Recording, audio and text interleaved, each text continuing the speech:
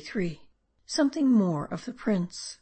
Previous to recording our stay in his dominions, it only remains to be related of Don Jalolo that after assuming the girdle, a change came over him.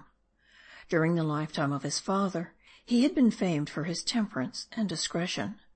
But when Mardi was forever shut out, and he remembered the law of his isle, interdicting abdication to its kings, he gradually fell into desperate courses to drown the emotions at times distracting him. His generous spirit, thirsting after some energetic career, found itself narrowed down within the little glen of Willamilla, where ardent impulses seemed idle. But these are hard to die, and repulsed all round, recoil upon themselves. So with Don Jalolo, who, in many a riotous scene, wasted the powers which might have compassed the noblest designs. Not many years had elapsed since the death of the king, his father, but the still youthful prince was no longer the bright-eyed and elastic boy, who with the dawn of day had sallied out to behold the landscapes of the neighboring isles.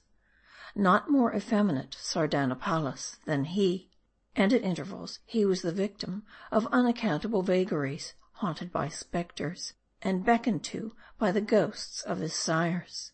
At times, loathing his vicious pursuits, which brought him no solid satisfaction, but ever filled him with final disgust, he would resolve to amend his ways, solacing himself for his bitter captivity by the society of the wise and discreet. But brief the interval of repentance, anew he burst into excesses 100-fold more insane than ever. Thus vacillating between virtue and vice, to neither constant, and upbraided by both, his mind, like his person in the glen, was continually passing and repassing between opposite extremes. End of chapter 73.